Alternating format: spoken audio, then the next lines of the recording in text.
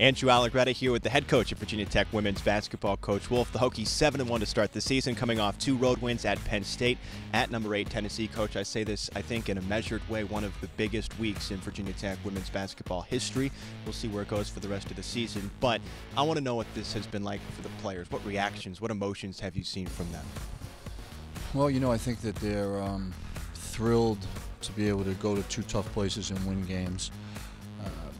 I think they're able to see now, if they work as hard as they have worked individually and collectively, that you can end up being rewarded for it. So I don't want to. There's been great success when Bonnie was the coach here, so I don't want to put this in any context historically, other than the fact that it was 2 games that that we needed to win. That the ladies showed great toughness and played well for most of both games.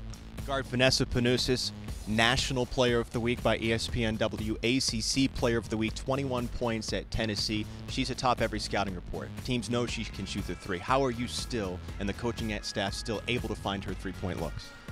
Well, again, I don't think it's the coaching staff. I think that Vanessa has benefited greatly by Shanette and Reagan's, Shanette in her first year and Reagan being healthier.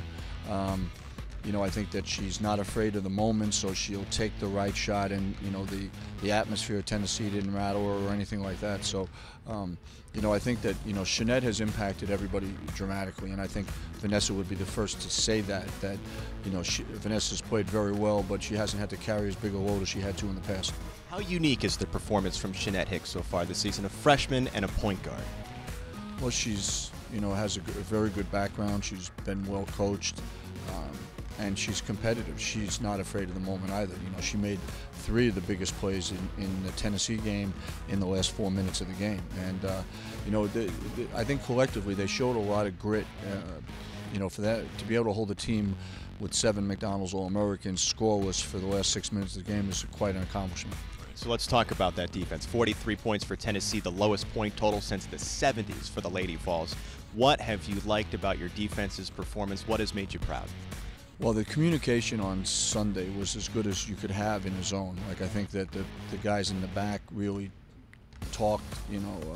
Reagan and Sid and Dom and Hannah did a good job of communicating, pushing people to the right places. I thought that Shanette, Vanessa, Sammy, Rachel did a good job on the perimeter of it. So I think it was, listening to the game plan, I thought the assistant coaches did a great job scouting it, and it left us in a position where we played well. So we've talked about Vanessa, we've talked about Shanette, we could talk about a lot of different players, but I want to shine the spotlight on Dominique Powell, who seems to having a very good season, great week, stepping in for Tasia Campbell when she was out. What have you liked from Dominique the forward? I've liked everything about Dom. Dom is a genuine kid. I think that she gives you an honest effort every game, every practice. She's totally embraced being at Virginia Tech in every way, academically, socially, and I think that being thrust into a situation where we really needed her, she really stepped up big time. Virginia Tech is now receiving votes in the top 25. What new challenges do you expect from opponents now that Tech will be circled a little bit more on the schedule?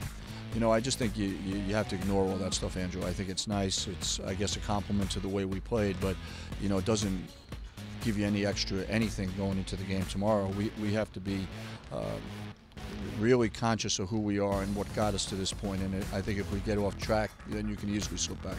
So let me ask you it like this. I know you've talked openly with your team about desiring to make the NCAA tournament. That's not been a secret. What gives you confidence that if Tech plays the way it should play, that it can be one of those teams? I've thought from the beginning, separate from what happened this weekend, that we could be one of those teams, and I still think we can, and I think the play in those 2 games kind of reinforced that for me. So, again, we would have to play that way, and we have to, we're in the toughest women's basketball conference in the country, so, we're going to have 14, 15 games like that. So, if you take a night off and you don't come ready to play as well as you can play, you'll get beat. Coach, best of luck the rest of the season. All right, Andrew, thank you.